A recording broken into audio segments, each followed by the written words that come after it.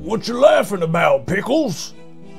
Oh, just thinking about how, for many years, I thought that vacuum was out to get me.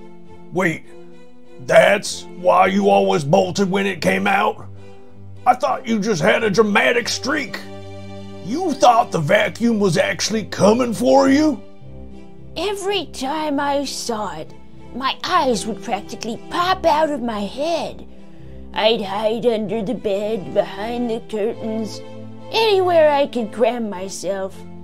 I was convinced that thing would suck me up if it got the chance. Pickles, I sat there every time. I never moved a muscle for that clunky beast. How on earth did you not notice I wasn't getting eaten? I thought maybe you were just lucky. Maybe it didn't notice you because you were so still. Or that it was biding its time. But I wasn't sticking around to find out.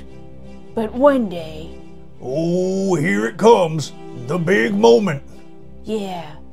One day I was trapped. Nowhere to run. I closed my eyes, ready for the end, heart racing, tail tucked, expected to be vacuumed into oblivion. And then... It just went right past me. Completely ignored me like I wasn't even there.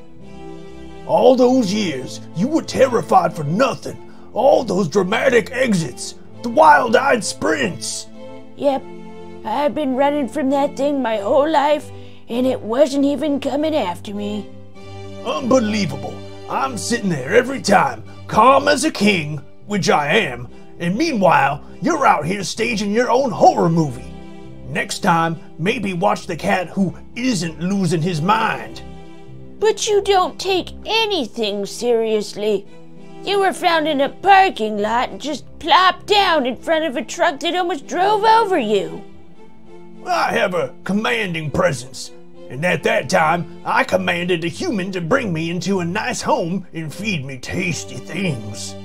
Yeah, well, thankfully, that's what you got. But you got to admit, you wouldn't last long outdoors.